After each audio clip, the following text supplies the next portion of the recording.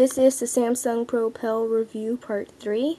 I will be doing applications. Okay, so you have several ways to access your applications. You can set up a shortcut key, meaning you would have one of these D-pad keys being a shortcut. Here's my stuff. You have your CV, audio, games and apps, graphics, videos, tools, other files, use space, and that's it.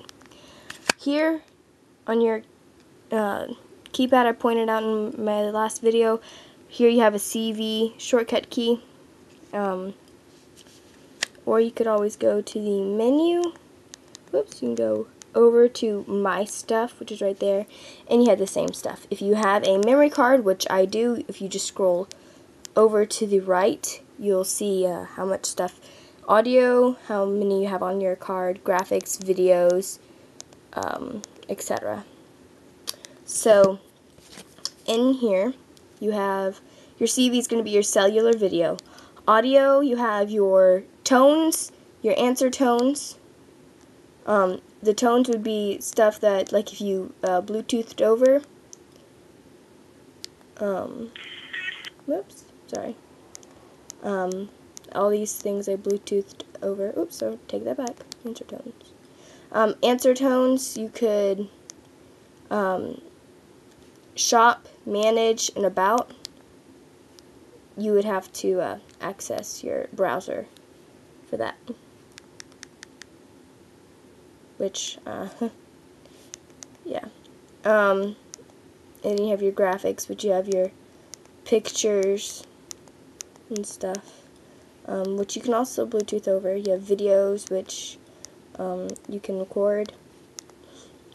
Tools would include camera, recorded audio, alarms, calendar, recent calls, tasks, notes, calculator, tip calculator, converter, world time, timer, stopwatch.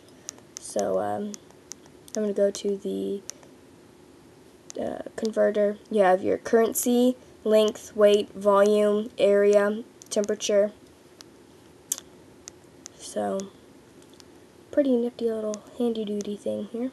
Use space, it tells you how much you have available and how much is used, etc. There's different colored buttons right there telling you different applications.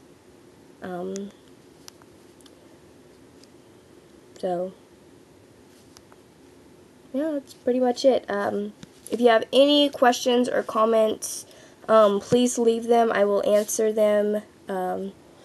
If you have any questions at all, contact me.